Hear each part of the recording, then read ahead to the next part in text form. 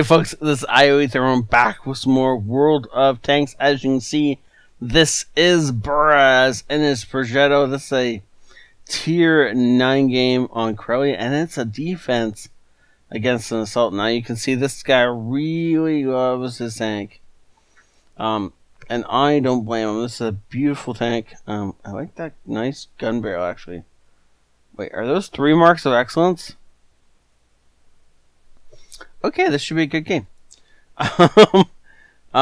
He is blue, so we'll have to see if he turns blue as far as the rest of the team is concerned or not in this game.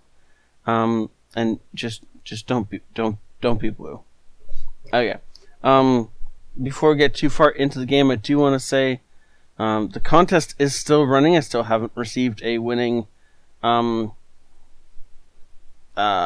thing. Somebody's saying they've won, and showing me their a fully completed card. So if you guys still want into that, it's still there. Also, the Patreon campaign for causing me pain is still going. So if you want to cause me pain, then you guys can pick what body part I wax, legs, elbows, or legs, eyebrows, arms, or chest, depending on how much pain you want to put me through, and whether that pain is humiliation or not. Imagine me doing videos with only one eyebrow. I don't like that plan, but you can still do it for only a couple bucks. And now into the game, as he's about to shoot this T-54. It looks like he's actually intending on unloading the entire clip. He does. Okay, so with this gun, if you only unload the first shell and you treat it as a single fire weapon, then it has the fastest DPM on the tank. However, if you unload 2 shells, then it's a much worse DPM. And if you unload 3 shells, it becomes a horrendous DPM. Now, the DPM doesn't look all that bad for him on this. I'm going to guess that's because he's running food. Which is, of course, the spaghetti. I assume he's also got brothers in arms and a gun rammer on this thing. Though I don't know if you can put a gun rammer on it, so maybe it's just brothers in arms and like vents or something. Because it looks like it's 4 seconds. This is reload rate, as long as he's only fired the 1 shell. It's not bad actually. He's looking for shots. He hasn't really found too many, except on that T-54 and, of course, the one into the charioteer. But the fact is, when he tracked the the T-54, he held it in place, and the rest of his team hammered it, which is why it died so fast. I'm sure that's going to be what he's looking to do with the next tank. However, he's going to have to find one that's in a sufficient location for him to do that with. Right now, everybody's behind cover, and so you can't really like get these guys out in the open and track them in place yet. The other thing is, of course, he doesn't really need to. As long as they hold the tanks back for another 6 minutes, this game is a victory. I mean, obviously, one of them has to stay alive, and they have to last more than 6 minutes and 34 seconds, but that's not hard when your enemy doesn't want to push out into the open.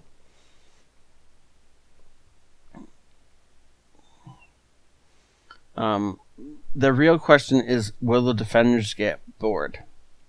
Because if the defenders get bored, then they start pushing out their nice, comfortable positions and get into some bad trouble. Now, that is an OHO. But he's not aiming at the OHO. He's still looking for the 6.9 to come out. Oh, now the OHO is fully out. Oh, he missed that shot. And nope, lower plate.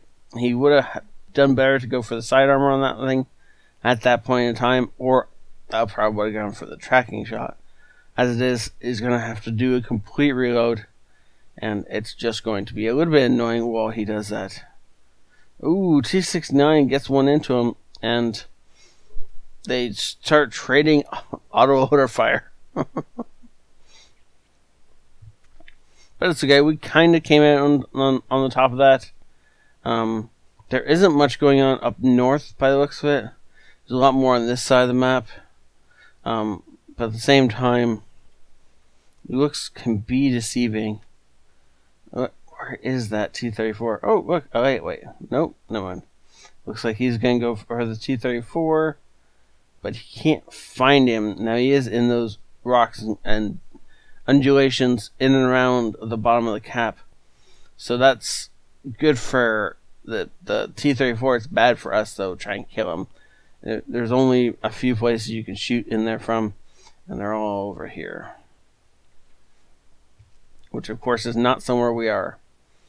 T-69 got itself trashed and is actually backing way off. So with only the object and the Samoa here, he might start to go in, especially since Samoa gets itself tracked. Oh, unfortunately for him, though, for Burraz, the gun depression allowed it to still put a shot into us. Lightweight now getting a shot in as well. Samoa gets itself killed, and now we're just looking for incoming rounds from the lightweight, which one of them actually just missed us. You may or may not have heard it, but I heard a hit over here somewhere from the lightweight shooting at us blind. Thankfully, though, since he wasn't in his original location, the shot passed harmlessly by. He's now looking for the 257. This is a time when you might consider pushing up. He does actually pop his head over the ridge and put the shell into the enemy Progetto. I might consider pushing up to this ridge line here because of the fact that, yeah, you'll get shot more by the Progetto, but you'll have better shots on things from up there. It just depends on how safe you want to play. At this point in time, he's playing very, very safe. Oh, 101 in the open. Unfortunately, not able to track it. He does track it with a second shell, though, and then finish it off with the third shell. And so, doesn't give anybody else any tracking or any damage for him tracking it, but he also gets to kill something. So, you always want to get kills if you can get kills. They give you significantly more experience than they feel like they should, even if they're literal kill steals. But the guy only has 1 health, you'll still get a boost of experience that is vastly disproportionate to the amount of damage that it took to kill that guy.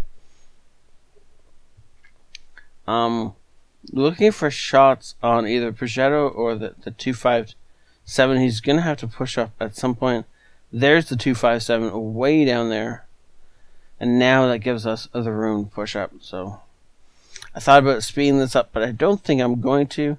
2 minutes left in this game.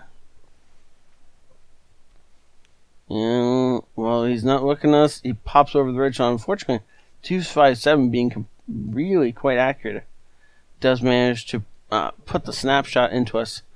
And now he's a one-shot for everything left on the board, with the exception of the lightweight. Finding the enemy Progetto would be great, except for the fact that he can't actually do anything against it right this second because he's in fact still reloading. And he really does want to get that entire clip in before he starts engaging anyone. If you're just constantly firing that first shell out of the drum as soon as it reloads, and not waiting for it to have 3 shells in the drum, then your DPM is going to plummet to something like half of the original DPM of this thing. And there's the lightweight jumping into cover after being lit for a while. Oh, the lightweight's on its side. Well, that's getting into him. Don't even have to move from, just going to keep shooting into him. Could go ahead and flip him back up onto his tracks. That would be more honorable, but not necessarily more fun. And sometime around here, he's going to reload the entire magazine into this guy. Or at least I would. There we go. There's a dead 54. And he's looking for shots on the 263 in more or less the same breath.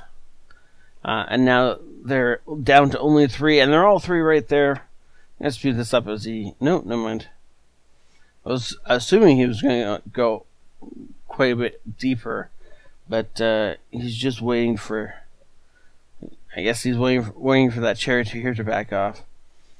Now that nothing else is alive, he's just going to rush a little bit farther in, and then be looking for easy shots on the 263. He is getting that lower plate of the 263, and he's out of everything but APCR. So he is in fact firing some APCR. Oh, that victory! Wait, I forgot about the count, the timer. And I was just thinking about these two needing to die. This was a good game, and thankfully we did not hit a teammate. So he should have the blue stats removed pretty soon. Cool. Ace Tanker. Ooh. Hand of God. Bruiser. Duelist. Fire for Effect. Confederate and High Caliber. Well done. Not quite able to get the kills he wanted, I'm sure. But that's okay. This gun is actually really great for those kill steals, because you can let your team, or you can whittle somebody down to like 600 health-ish, and then just unload the rest of the clip and finish people off, and then while you're reloading, you're hunting down somebody else. And that's actually the way I like to play this thing. Or if you suddenly have a desperation move where, you know, your first shot was supposed to kill somebody, it bounces for some reason, then you can always put in that second shot and finish off the target. My eyes are growing all weird on me.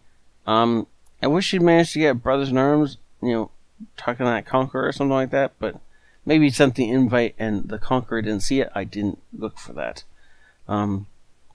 I saw this time earlier. I was like, oh, 10 minutes, that's cool. I forgot completely about the fact that this is defense. But look at that. He makes some bank on that one. That was worth it. Thank you so much, Braz, for sending this in. Thank you all, guys, everybody, for watching. Please don't forget, hit the like button if you enjoy it. The contest is still running, and so is the Patreon contest to get my eyebrows waxed. And I do mean waxed off, and not just like make them more shapely. I think they look awesome. But I'm going to take off an eyebrow if you guys decide you want me to. It should be fun. Thank you so much for watching. Have a great week, and I'll see you later. This ioEther out.